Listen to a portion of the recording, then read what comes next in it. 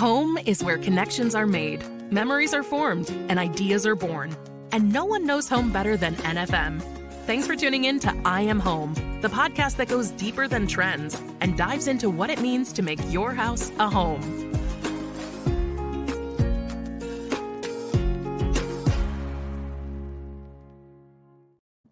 Well, Tyler Weiskup here from NFM headquarters with our chat captain, Becca Sudbeck. Hi, Tyler. Hi, Becca. And Hilary Waltemath, Visual Display General Manager. Hey. Hey, Hilary. And today we're continuing our ongoing monthly topic of resolutions by talking organization with NFM's Process Improvement Supervisor, Dave Welch. He's going to talk to us about a brilliant system for office organization that is surprisingly helpful for your home life too. But before we get to that, let me tell you why we're even doing this podcast, and that's because NFM is more than just your everything home store. We're in the business of improving lifestyles because your home life should be your best life. Learn more at nfm.com. And we're officially on with Mr. Welch. Hello, friend. Hey, Tyler, how's it going? It's going really well. You know, Dave Welch is a longtime NFMer, father, husband. We were just talking before the podcast started. Longtime listeners might remember him and his wife, Robin, from an episode that we did in 2020. So Dave and I used to work together in NFM's Operational Excellence Department, which is where I first heard about this system for workplace organization that we're talking about today. It's called 5S. And again, I've used a little bit of it at home because it's that effective. Dave, I know that you have elements of this in your home as well. And we thought, hey, let's share a little bit about this technique and see if it's helpful for people as they're planning their New Year's resolutions and trying to get more organized. So, Dave, I wonder if you can start by telling us briefly about what the 5S system is and maybe starting with like what the S's stand for. All right. So 5S is a methodology. It's part of the lean methodology. I don't know if some people are familiar with Toyota being one of the leading manufacturers in the world. Yeah. And one of their principles that they use to kind of organize their workstations, assembly lines is this 5S. It's been adapted to not just manufacturing, but regular business world and also home life, things like that. Yeah. So there's some good principles. You don't have to follow everything to a T to get benefits from that. Which this is a bad joke. I was going to say follow everything to a T. You don't have to follow everything to an S. I don't know why I thought of that. But I was kind of embarrassed to say that, but I guess I just let it rip. So this is not being recorded, is it? No. So there's these 5 S's. Sometimes they're pretty simple to follow. They can kind of be confused, but you're kind of done in a step. So the first one is sort. I'll kind of talk about each of these here in a bit, but next one is set in order. Third one is shine. Fourth one is standardize. And the fifth one is sustain. And so we use this here at NFM. We've done it in our operations warehouse side of the business to organize people's workstations. We've done it in cashiering.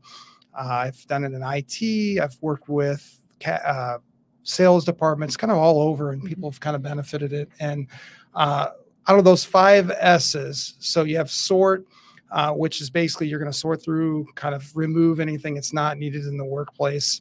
And I'll take a deeper dive on each of these here in a bit. Next one is set in order, so you're putting everything in its place. The third one is shine, which basically you're going to clean, remove waste, things like that. The fourth one is standardize, and the fifth one is sustain. So out of those 5, what is the most challenging one, you think? Sustain. Yeah, sustainment. Yeah. So it's usually easy to implement things. You're excited. You're all fired up about it. And then you kind of go through the honeymoon phase, and then the sustainment kind of, you revert back to the way it always was because change is tough. And so that one is always kind of the hard out of the 5. The first one usually is really easy. Everybody's excited to sort through stuff and throw stuff away and do that. But the sustainment is really the most important one. It's the hardest to do. Yeah, that makes a lot of sense because we get a little lazy, right? I mean, if we don't have a system in place to make sure that we're staying on top of it, like why it's too tough to do. It's too tough to manage. So and like you said, we can walk through some different ideas for how to get to it when we get to that sustained stage. So I think that's probably a differentiator, I think, with like thinking about bringing some of this methodology into your home life is not all of us have that process set up for us to evaluate the organization in our home. And if we have a little bit of that, it doesn't mean we have to like make it complicated, but if we have a little bit of that, we can make sure that we stay on top of it. So, okay, let's talk about that first S. Remind us what it is, Dave. So it's sort. So you kind of ask some questions to yourself. Do I really need this? Do I need this many of this? I mean, you kind of ask these questions because I think naturally people like to collect and keep things. And it's sometimes hard to get rid of something because, hey, maybe I'll use this, 20 years from now or whatever, and you'll keep it. So it's hard letting go to some of those things, but you really have to ask those tough questions. Is this something I really need? Do I need this much of it? And if you don't, then you kind of push it out to the side, make a pile of stuff you're going to donate. If you think about your home life, donate to the Goodwill or give away or something like that. So you start to kind of make this pile of stuff you need to find a new home for. Yeah. Sorting, trying to have like you mentioned, you can either give away. Some people like to sell stuff too. I mean, that's a good way to, like, if you've got Hilary, nice things that you think are like, it would be really bad for me to get rid of this. Well, maybe you can make a little money off of that. I mean, it's just an idea out there. Right. But having kind of a place to hold all this stuff as you're doing this process is super important to sorting, right, Dave? Yeah, and you want to somewhat organize what you're sorting to, because you may have a pile for this is going to Goodwill, another pile that you're going to maybe put in the garage sale or do whatever you want with it. So recently we kind of went through this. We remodeled, updated our kitchen, and so there was a lot of sorting because there was stuff that when Rob and I first got married that we've literally never used or taken out of a box, and it moved with us like 3 times. And we're like, well, I think it's time to like get rid of it. Robin's pretty sentimental, and that was a wedding gift. I'm like, well, we've moved it 2 times, never used it. Let's get rid of it. So it's when at home, usually if you have a significant other, this needs to be kind of a partnership as you're going through and sorting and so that's always kind of a fun activity to try to come to consensus. Or you can always take the approach where you sort through something and you don't let your spouse know what you're sorting through and kind of getting rid of it. Hidden pile. Yeah. And then like 10 years later when they're looking for it, be like, oh my gosh, I don't know. Maybe then the move. I don't know. Remember we moved 3 years ago. So that's an interesting approach to take as well. That gift comment though, like of people giving you stuff, like there's so much guilt around like getting rid of something that somebody gave you. I aspire to be Becca, who doesn't. I don't feel bad about worry like too much about that, but because I always think like if is someone going to get more use out of this than me, then I don't think you need to feel guilty. Like if somebody else can use it better or more often or needs it more than I do, then I don't feel guilty giving it away because I feel like they're going to get the benefit of it and they should have it versus me. And I'm not using it and it's not benefiting me. And so like, I do try and like, before I throw things away, like, can I give this to someone that will appreciate it and use it more than I do? And then I feel like you can remove the guilt piece. Yeah. Smart. Or do you need 6 of something when you only need one right. of it? Yeah. So Dave, I really liked your example of like the kitchen remodel. Does anybody have any examples of like areas in your home that you struggle to sort? Yes, the phone chargers and like those. I have a block thief at my house. I think it might be like those little like the things you plug the cord into. Oh yeah, okay. Yeah, I think it might be my 14-year-old son who is the thief, but like I don't know. I've tried to like organize them and like here they all are, but then they all disappear. So then I don't really know. But the cords and the chargers are always just a mess, and it drives me crazy. Yeah, I'm the thief in our family. Yeah, we have that for sure. We have this like drawer of like any cable that goes to anything is in here, and at any time I'm looking for this specific like charger, 100 of them, and I'm like, I don't even know what this goes to. So, question for all you guys: do you have a junk drawer in your kitchen? Oh, 100%. Yeah. Yeah. I wouldn't really no. We have a lot of drawers, but they're not just like random junk. Like they're all sorted with like purpose. You're so good, Becca. You're so good. We just redid our kitchen, this beautiful kitchen, and that was the one. We're not going to have a junk drawer. And how long did it take till you have a junk drawer? We have a junk drawer. I looked at it this week and I'm like, how does this even happen? Yeah. It's just the intake of things that come in your home and things that you don't bring. That Becca has a very good system for like making sure that she sweeps through this stuff. I mean, I usually just throw it away. Exactly. It's a good system. That is a good system. So like with 5S, if you go to, somewhere like Toyota, or even let's say our cashiering stations here at NFM, we put drawer liners in the drawer. So everything has its place, everything's in its place, and it's like a shadow board cutout. So if you need pens can only fit here, or a tape dispenser can fit here.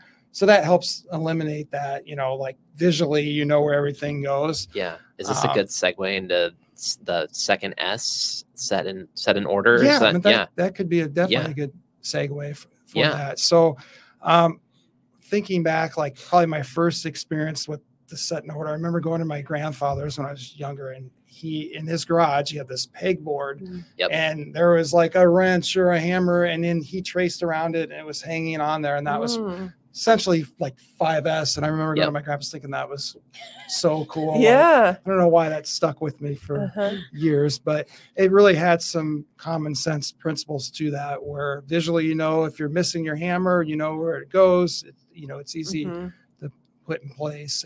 So that kind of the whole set is definitely important too, and something to think about if you're setting. So let's go back to the kitchen. You may have a dehydrator or a juicer or something that you don't use that often. You may want to put that in a storage room and not having it on your premium cupboard spaces and things like that. So setting is really based off of how often you're going to use something and the ease of access to it. So because part of the lean methodology is just making sure that like your process is optimized, and obviously in a workplace you can kind of identify, okay, here's the steps that I need to accomplish this task. And you can do that in your home life too. Like if I'm making dinner on a regular basis, I'm not using the dehydrator except for that'd be delicious though, every meal dehydrated. It's a new diet. You're on to something. So, I mean, that makes a lot of sense, is like making sure that you think about video that we used to show. I don't know if you guys are still showing it, the making toast video. Oh, yes. Yeah. Can you tell us a little bit about that? So this toast video is like a classic kind of lean video. Really talks about there's some 5S, but process improvement. Right. So it's mixing a couple things right now. Yeah. So there's a guy that he actually happens to be kind of a brilliant industrial engineer. It's written a lot of books, but he takes kind of the process of making toast and trying to make it more efficient. So instead of keeping your bread clear across the kitchen from your toaster, you relocate the bread close to the toaster. Also, while you're waiting for your bread to, get toasted, you're working on something else, utilizing your time. It really comes down to kind of like the 8 wastes, really. Where you try to eliminate those wastes out of your work area, like waiting or motion or transportation. And so I'm blending a couple examples, but I thought it was a good one because I think a lot of us do this intuitively, where we're like, okay, I know I have to sort like things together. But sometimes when you think about like the operation of you making dinner, like saving yourself time was another episode that we just did. Like if you're walking clear across the kitchen to access that dehydrator for making your space food every night, which is the new thing, maybe you need to relocate the space the dehydrator. Did you ever have that astronaut ice cream? Oh yeah, when you were a kid. Yeah. Oh god, that was bad. But I thought it was so cool. It's not good. What's Dippin' Dots ice cream of the future? Okay, so we've been talking about set in order. I think again, this is probably one of my most favorite of these steps because it's so satisfying. We talked about the shadow technique, having like drawer dividers. Are there any other techniques, things that either that we can take whole cloth from the 5S system, or things that maybe Hilary, Becca, you guys have experienced in your home? Let's start with Dave, and then you guys do some thinking. The coolest things, those P-Touch label makers. Yes. I love those. So those are great. Yeah. And so it must have been last spring. We have kind of a storage area, like essentially a large kind of giant closet, and it's a large area that we put racking up, which we sell that kind of racking here at NFM. It's really handy. Yeah. So we put up racking, and then we decided how are we going to organize stuff. And so we took the Christmas stuff first, and we got totes and different bins, and then labeled them. And we had my 10-year-old daughter helping put the labels. So it really was. It was a pain in the butt kind of to do, because you had to sort. I mean, we did the 5S process with everything and sorted through stuff. I set everything, and it was so easy this year for Christmas getting ready, because we were pulling out bins, and we knew everything was it was labeled, and it was, where years past it was an absolute nightmare. You know, you'd have something and have half Easter stuff, and then like, you know, or Thanksgiving stuff. And so this made it really easy and to do. And now, I mean, you can walk in that storage area and you can see, oh, this is Christmas, this is Thanksgiving, this is Christmas stockings or whatever it is. And so I think this is Tyler top tip is the label maker. Yeah, those are, I love those. You can't go wrong with one of those. But what I really love, that like the add-on to this, and I've seen it, I don't know if we do this all the time in the 5S stuff, but like you can have the label on the tote or on like the actual product itself, but also just like where it goes, right? Like it's you can, home. So whether you have that like outlined with the chalk outline or not, like just knowing that like that's the home for the thing is a super easy way to kind of like maintain this organization system that you're trying to set up. Yeah, that would help with the sustainment piece of it too, where it's for sure has a home address where it needs to go. And, Right. Super important in this step. Anything else? Any other ideas that come to mind when it comes to setting an order in your own home? Well, so I don't know. One of you guys mentioned drawer dividers. I love that, especially if you have like really big drawers. I feel like it helps to like, I think that like the whole like junk drawer situation, like we don't have junk drawers. We have drawers where like there's random stuff, but I feel like we've divided it up, and like each, like it all has a section. I think that, and then like just even like smaller things to organize within a bigger space, I feel like helps a lot. Yeah. So I feel like that's how I try and keep. And like the label maker, that's such a game changer. Like I've labeled where all of my kids' clothes go in their drawer. Like have drawer dividers in there, but then like they can take their own clothes and put them away because they know exactly where they go, rather than just like throwing them all in a big drawer. I feel like that helps. I should try that with my son so much.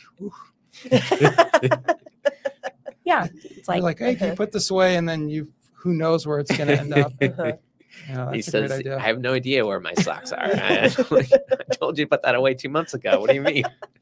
What have you been wearing to school every day?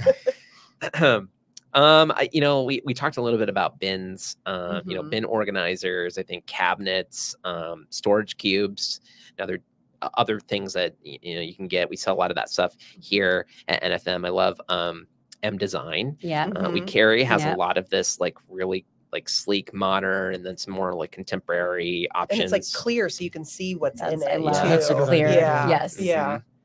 For those things that like, seasonal holiday stuff that you don't need to like, if it's like clearly labeled, but that stuff I'm thinking of like our like utility closet situation that holds like cleaning stuff and pet stuff. And like, do we have more of this? Or are we out of this? I don't know, because it's all like scattered, but just simply putting it into bins has helped so much to like, you can find things quickly, and then you're not destroying your closet trying to find the like one specific thing you're looking for, and saves such a headache. Yeah, that's you brought up a really good point. Like with kind of the basic concepts, methodology of lean is really having visual controls put in place to be able to look at something and see, hey, we are almost out of supply on this, or out of stock on something. So like when you talk about cleaning supplies, things like that, because the worst thing is, let's say you go to clean and then you don't have that particular cleaner or floor cleaner or whatever. So a way of setting up a system where it's organized, easy to, do I need more of this or that. And a lot of us are trying to be a little bit more sustainable too. So if you can have like your system set up where you've got glass bottles that, you know, you're either mixing yourself or you're like getting from a service or something, and having that visual, easy clue, I think is an easy one, something that you can build into, you know, part of your resolution for this whole part of it. Okay, so we've only covered 2 steps really so far. We blended a little bit, but let's get into this third one. Shine. So this is a clean part of it. Some people really enjoy this part too, you know, like, because it feels like you're doing something. You can see like results. Toyota, what they did in their manufacturing plants is they would paint everything white. So it's easy to see if it was dirty or it was leaking oil, things like that. I'm not saying paint all your house white or anything like that. A lot of people do. But, you know, so maybe in your garage or something like that, a lighter color would help with some of that too. But the cleaning part is definitely important, because you don't want to go through all this and still have a place that's dusty or dirty. And it's definitely an important part of this. And also getting a system set up, which kind of comes back to like standardize and sustain a little bit, is like cleaning something regularly, where it's make it organized, easy to clean, and you make sure at least, you know, once a year or once a month you're cleaning this area and dusting it, things like that. Like you talked about your rack system. I mean, you're able to kind of like move things off of it, like the pegs and all that stuff is like easy to move around. It makes it easier for you to kind of manage and maintain. I mean, a lot of times that stuff gets dirty and you're like, I don't want to look at it. Like that's just where it's going to live. And, like, I'm only going to deal with it when it becomes a problem. And so I really love this step. Hilary, you have any perspective on shining? You know, I love a really clean space. It may not be the tidiest, but everything's going to be very clean. And I bought like an online, like downloadable cleaning manual. I think it was like $30. And what's amazing is it like significantly cut down the amount of cleaning supplies. Like her trick is like she cleans so much with just bleach, powdered Tide detergent, which I already use for laundry.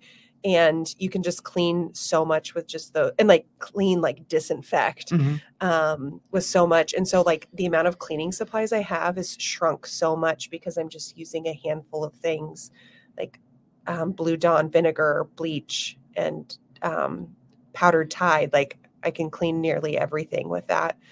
And then she gives you kind of like almost like a calendar or a guide, like how to go through your space efficiently, like where to start with like the time consuming stuff, or like think about your month and get these like heavy duty cleaning projects on a more like consistent rotation and work that into your calendar.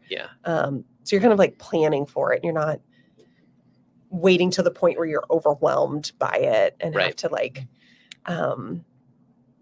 disrupt a bunch of things. And so I don't know, just outsourcing some things, like relying on an expert to tell me what to do or something to follow. So have you found a way to clean windows? With 3 kids and a dog, I cannot, like our back door window front. I mean, like, what's the best way of cleaning a window?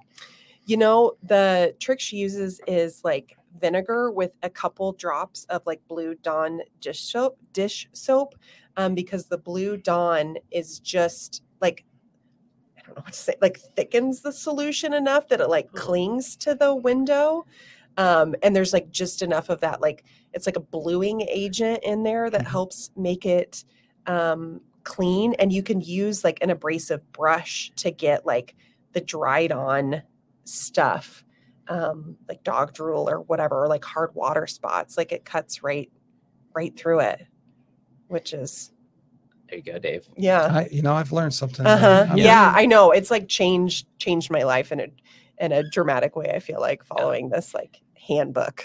And I really love the idea of being able to outsource this kind of stuff whenever possible. Because like spending time and energy trying to like identify how to do something, like that's the time when I should be doing the thing. Like I don't have like all this time in the world to be like researching the best way to clean my windows. It'd be great if somebody figured that out for me, and then I can just take those lessons. Yeah. And this like spin mop situation is replaced like the steamer and the Swiffer, and like you can wash your walls with it. You can wash your floors with it. You could do glass with it. It's like cut out so many of those other like gadgets that just like were cluttering a closet. The other part of like the system of organization, right? If you have less stuff, it's easier to organize. So I like this a lot. We need to make sure to provide the link again. Okay, let's move on to the fourth S.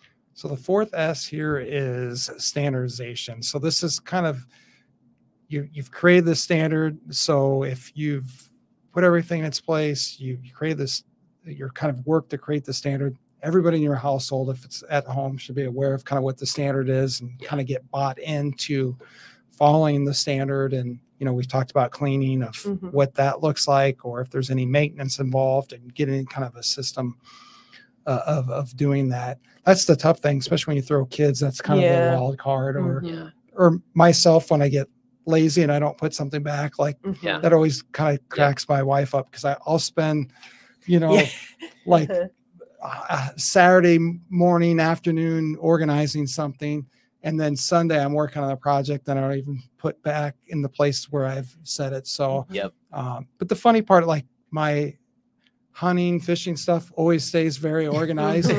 My garage always, and of course I blame my kids for the garage, and it's not the case. It's just, I get in the middle of a project, I just, you know, it makes it tough. Get to it later. Not a good mindset to have on that. Well, I mean, that's the beauty and horror of like living a life, right? I mean, sometimes we're not perfect about this stuff, but at least like having a system in place helps try to make it as good as it can be. And I know in the workplace, we use some tools to help us standardize this stuff. And we've talked a little bit about this on the podcast, right?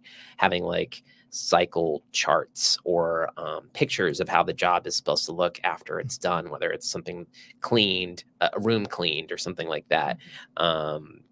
Display scoreboards for your family, letting them know that like, hey, these are the expectations for the week, and you've got your gold star, whatever that looks like for you. There's a lot of those different kinds of techniques that we can take, right, to being able to set that standard. Yeah, I think about the Tupperware cabinet situation, because like now we have like nice Tupperware that like the containers stack on the lids and the lids stack nicely, but it's of course in this awkward cabinet, and you like stuff is like towards the back, and it's like, just take the time to pull things out to then put the things in the right spot. Like it takes seconds to do that. Like it doesn't really take any extra time to take these things that are in the way versus just like shoving it back behind there. Like it doesn't take that much time to just do it. Throw the Tupperware back and close the door really fast. Yes. Yeah, we switched from Tupperware to like, was it a glass with the lids and that, and it's worked great. But then the lids kind of wear out. The good thing with the glass, at least everything's seated, made it easy for storage. Not everything's in its own like unique shape that doesn't stack or organize. My grandma with Cool Whip containers. And God is it knows butter whatever. I can't believe it's not butter. This one, Vicky Pospisil, we were just talking to her a little while ago about, she's our mindfulness guest host, and she was talking about how her family puts their weekly schedule near the door so that everyone knows by day what's happening. I feel like that's another kind of like visual cue of how you can kind of standardize your organization system. And part of it is the way that your life operates, but part of this can be in just making sure that all your stuff gets back to where you want it to go. So, okay. Well, the last step of 5S, Dave. Sustainment. We've mentioned this is usually the largest challenge. I think everybody has good intentions, but keep things sustaining month after month, year after year is always a challenge. The cool thing though, when you think about continuous improvement though, you could create a standard, you could do a 5S, but over time it's going to evolve and get better. So sustainment doesn't mean you're not continually get better. It's just at least you're sticking to a standard. You're trying and not reverting back to the way things always were. So this is a challenge. And what do you think, Tyler? What would be a good way to help? Well, sustain what I like about this one is like we've set the standard in standardize.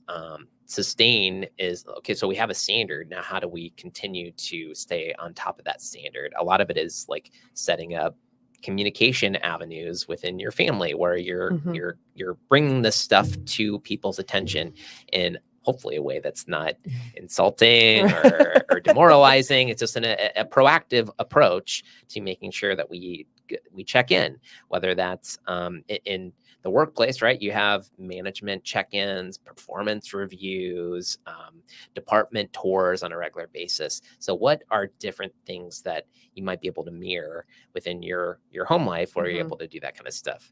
Hilary, you were talking about like the cleaning manual, having some of this stuff set up to where, proactively, this is when I need to clean. I think you can take that same approach to like organization and setting up a time to like Becca does, right? Like once a week, you do a declutter and whatever that looks like for you and your family. This one is about just having that open line of dialogue and making sure that you're consistently talking about it. Yeah, I heard something recently. I can't remember if I mentioned this or not, but it was kind of a mindset shift that I felt helped me. It's like a lot of these like tasks around the home or these projects aren't like, you don't start it and stop it and like that's it. It's a cycle. Like laundry. Ongoing. Like you're never just going to be like done with laundry before you finish the last load. There's more clothes to be washed. So thinking about it as like a cycle that you just like are like constantly moving through versus something that you like are completely done with and don't have to like think about anymore. Like these things are just, the sustainability to me is just like a cycle that you have to be constantly thinking about. I think a lot of it's lead by example, like practice what you preach type thing. And I also think if people have sweat equity in something, like get your kids involved, your significant other, whoever in your household, to be involved with the 5Sing the organization where they're kind of bought into it. Because what tends to happen, like you could go through, Tyler, spend the whole afternoon organizing something, getting no help from your significant other or whoever you live with, and then they don't put something back, they don't follow it, and then you kind of get fill me with rage. Yeah, you get like that where if you're both kind of bought in as a partnership, you're working together where you're having your kid using the P-Touch and labeling things, or I think if you do that, it's has a better chance of sustainment and people will be kind of bought in. You with it. Also, it'll probably take the stress level down on yourself because they're bought into it too. So that's a good point. I like that. One tip that I saw out there too is like if you can gamify it a little bit around the system of like checking in and progress. We talked about like gold stars on your chore chart or whatever that looks like. There's a lot of apps now where there's one I looked up called Habitica. I don't know if I'm saying that correctly, but like it's like they I just started playing around with it a little bit, but they actually make it kind of it's got like a retro game, like a Nintendo style game approach where it's like pixelated fun, and they set up progress reports and like you can look at it and it you can conquer quests. It's kind of that way. And so if you can figure out however that works for you in your home to make sure that this part of the process is not as much of a chore as it appears, I think that's going to make it easier for you individually and for your family too. So, okay. Any last words, thoughts for the 5S system? I got something here. Okay. So it's New Year's resolutions. Let's go through. I know Becca probably has everything perfect and there's no opportunity. Right. Tyler, what are you going to do to 5S and try to apply this here over the next month? Yeah. Well, I think so that's the issue, like you had just mentioned, is the buy-in from everyone in the household. Like I can be pretty anal, but then like if it's not happening, then I just kind of throw up my hands and do a little bit of giving up. So I think the idea is for me is to set some individual time on a monthly basis to address room by room together so that we can kind of create what that system looks like. And it's going to be a process over the year. I'm not going to try to tackle everything all at once. It's like, how do I set some time where we're together coming up with what the solution is for each of these spaces and try to take it one step at a time. Hilary, what about you? Oh, I think I want to start with just really like taking a hard look at the stuff I'm hanging on to and like, do I really need it? Will I?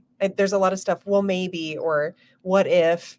And it's stuff that like I really like, but my sister is like moved her shop and is looking at a new place, and I would feel really good about her having some of this stuff and like getting her started on the right foot with having some things. And I think to your point about if somebody else can use it, it's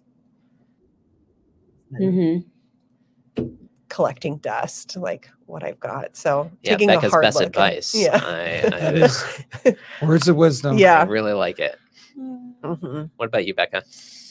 I'd say I'm really good at like, I feel like a lot of areas in our house that are like common areas, but my closet, I've got to figure that out. So that's like the one area that like, I just don't, that's a project, but will take a lot of time. Yeah. And I feel like I said, like usually I'll have like an hour or like that's going to take like a week or more. Yeah. So I'm going to try and tackle that in the first quarter of this year. Yeah. I don't like set New Year's resolutions. I do like a few smaller goals, and that's one of them. Yeah. That I've got to mostly like sorting and getting rid of stuff. There you go. Dave, did we do you yet? No, garage. This okay. is, I need to figure out with 50 basketballs and soccer balls and everything with kids of like, how do you store those type of things and organize that? And, and I'm sure my neighbor just laughs because I will pull everything out of the driveway, organize it, put it back in, and the next nice day out, do the same thing. And it's just an ongoing cycle where, it seems like you have something organized and then you acquire more stuff with your kids and stuff and it just builds. And then it's just part of like home ownership too, like constantly buying like a new tool to fix something. And then you just start collecting it before you know, you've got a garage full of stuff. Yeah. Well, I mean, this is a system. It's a process.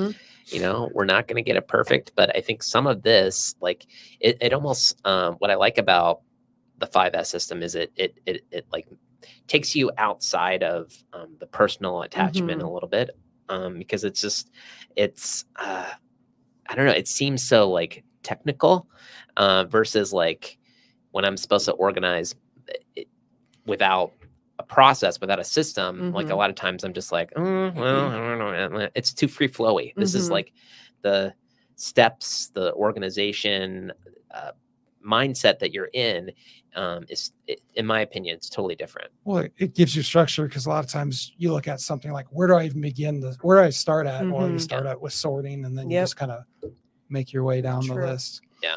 Well, we've covered a lot today. I'm sure people are just jazzed now to run out and start their organization journey. So we're going to wrap this thing up. Dave, thank you for being here to cover the 5S system. Those steps again: sort, set in order, shine, standardize, and sustain. Take them and let us know how you did with them. Thanks to Becca, Hilary, and of course our producers Scott and Renee, and of course to you for listening. Now I invite you to head over to nfm.com where you can shop 24/7 for today's top furnishing styles. And until next time, remember, home is what you make it. Thanks for joining us today for I Am Home with Tyler Weisskopf, Hilary Woltemath, and Becca Sudbeck. No one knows home quite like NFM. So if you'd like more information on home design at NFM, please check out nfm.com and leave us a review on the podcast platform of your choice.